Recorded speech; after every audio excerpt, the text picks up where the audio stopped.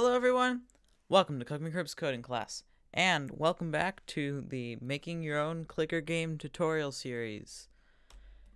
In this video, we are going to make it so that not only can you click on a button to get more generics, but you will be able to, if I just open up the console here, we will reorganize the code to make it neater, and we will be making it so that you can automatically get generics using like upgrade thingies. Clicker.upgrades.generic machine.mount++. And now, as you see, we have one generic per second. I'm going to show you how to do that. Let's get started. Alright, so open your editor again. And it should automatically open what you last closed, which is great. And here we are.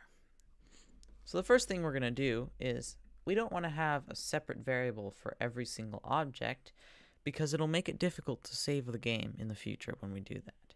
So instead of making a variable for generics, we're going to make a variable with a variable inside it. It's called an object in JavaScript and a dictionary in other languages, but you make it like this. Let's just change it to clicker.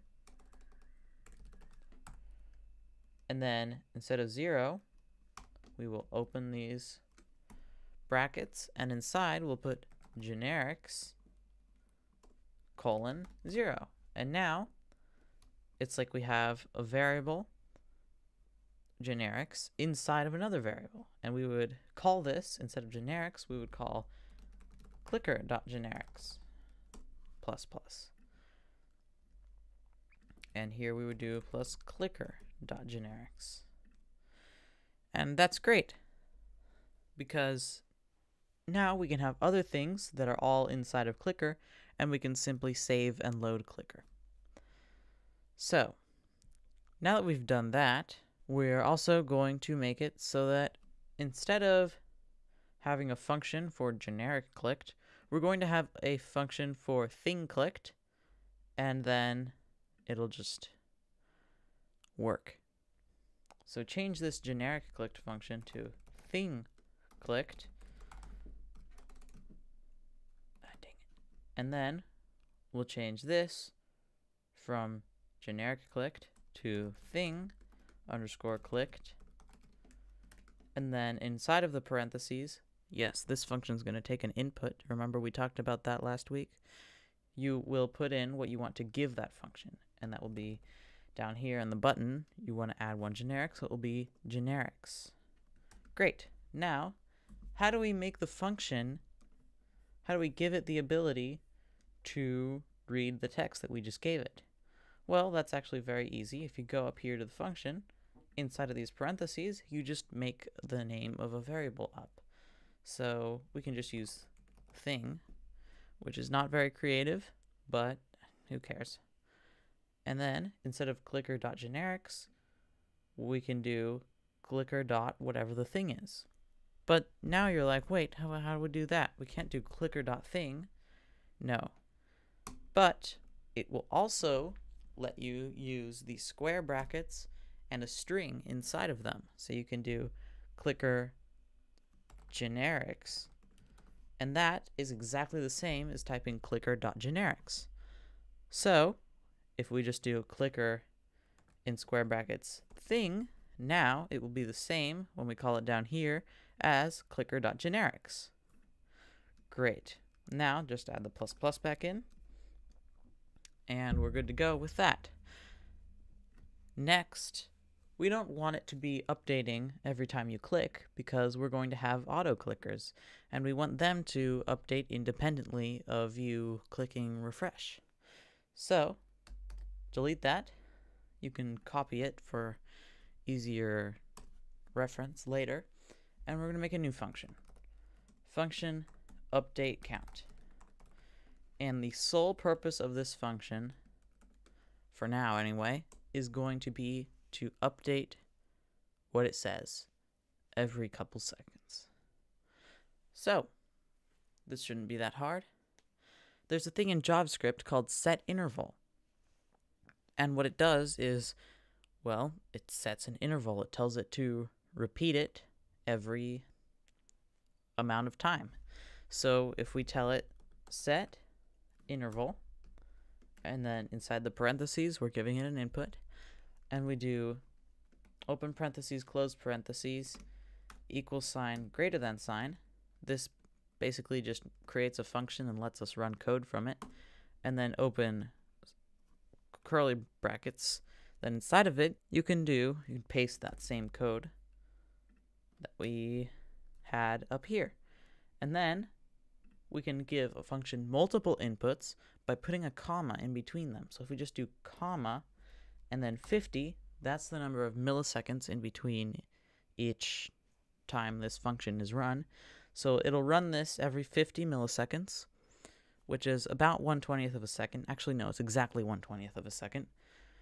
Then, it'll update pretty often enough that it'll look good to watch your numbers rise really fast once they start doing that.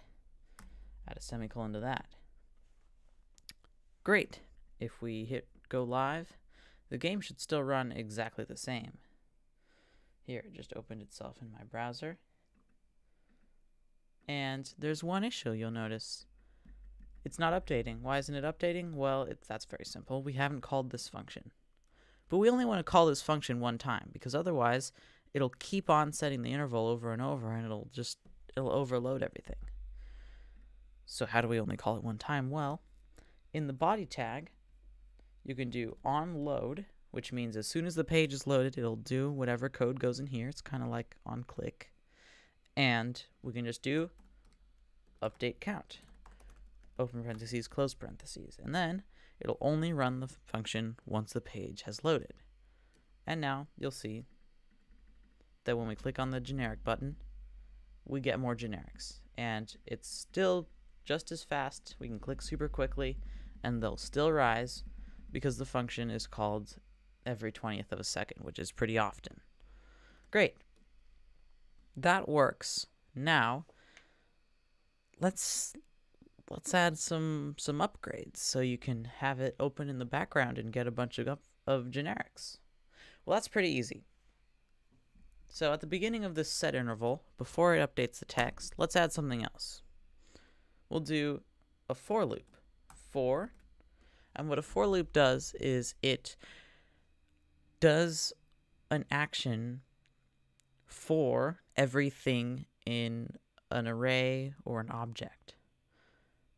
So if we do I in clicker.upgrades, which we haven't created yet, then it will run this code once for every upgrade we create. So let's add a comma after this generic 0 and make a new part of this object. So we'll do upgrades, colon, and then here's the thing, objects can have objects inside of them. So we can just do open curly brackets, and inside we can do generic underscore machine, colon, and this object, this is also going to be an object, and then curly brackets again, and then amount. This controls how many of them you have.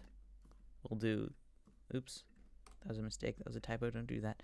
We'll do 0 there, and that's how much you'll start with. And then we'll do cost. They'll start at 10 generics. So cost colon 10, and then another comma, and then GPS, or generics per second, colon 1. You'll get 1 generic per second from them, comma, name, colon, and then we'll give it a name, generic machines. Great. Now we have the generic machine update. Now in here, let's write some code. So I represents the index, which is which one of these you're on. So the first one would be a string called generic machines, And then if there was another upgrade down here, it would run the code again, except I would have the value of whatever we put here for the next one. And yeah, that's basically it. So if we do inside here, clicker dot generics plus sign equal sign, so we're adding to clicker dot generics, clicker dot upgrades. Remember, we can do like this. Dot upgrades, instead of thing in square brackets, we'll use I. Clicker dot upgrades I, which in our case, the first one would be generic machine. The second one would be whatever we put after it, or there wouldn't be a second one. Dot amount star, the asterisk, which is above the 8 key on a standard keyboard, which means multiplied by, in case you're wondering. Multiplied by clicker dot upgrades, again in square brackets I, dot GPS, which is generics per second, divided by, which is a slash, 20, because this runs every 20th of a second. So every 20th of a second, it will add the amount of every upgrade you have multiplied by the amount of generics every second that update gives you, divided by 20, which makes sense because every second it'll give you your generics per second. Great. Now, let's refresh in the browser, and we don't have a button for the upgrades yet. We'll do that in the next video, but let's try something. We'll open up the console. You're going to want to use this a lot. Basically, every browser has a console. If your browser doesn't have developer tools, then use a different browser. So in the console, we can type clicker dot upgrades dot generic machine dot amount plus plus, which will add 1 to our generic machine. Hit enter, and you'll notice a problem immediately. Our generics are rising. We're getting 1 generic every second, just like how we should be, but we're also getting decimals, which makes sense because it runs every 50th of a second. But we don't want to do that. Those are ugly. Nobody wants to see that. So let's go back to the code. We want to round the number down so that even if you have 4.9 generics, it will display as 4 generics until you have 5. That's what we want. So, luckily, that's pretty easy. JavaScript has the ability of converting numbers into strings. So instead of interpreting this as a number that it can do math to, we can interpret this as text that we can do other things to. So, we'll type string with a capital S, open parentheses, and then close them at the end of clicker.generics, right there. And what that will do is it'll convert it into a string, but that still won't do anything. So we have to use the .split function, which splits it. So basically, since the number is a decimal, it'll have a dot in the middle, and we can split it into 2 separate strings based on that dot. So we can do .split, open parentheses, open quotes, and then put a dot, then close the quotes and close the parentheses, and now it'll split it by that dot. And if we run this, and let me just give myself some generics pretty quick. So now the problem is it's replaced our dot with a comma. But this is an array, and what arrays look like is this. It'll be, so in our case, 8, or a string 8, and then comma, another string, something else. And then we can just choose the first one, which will be the number before the dot. And to do that, we'll open square brackets at the end of it and type 0, which means the first number in that list, the first value in that array. And if we reload and we give ourselves a generic machines, as you can see, it's rounding the number down. Excellent, excellent. That's exactly what we wanted. So, that's it for this video. Thanks for watching. Don't forget to like and subscribe. And stay tuned next week because we're going to be... Well, let me just check. Well, next week we're going to be adding buttons for our upgrades. That is going to be pretty cool.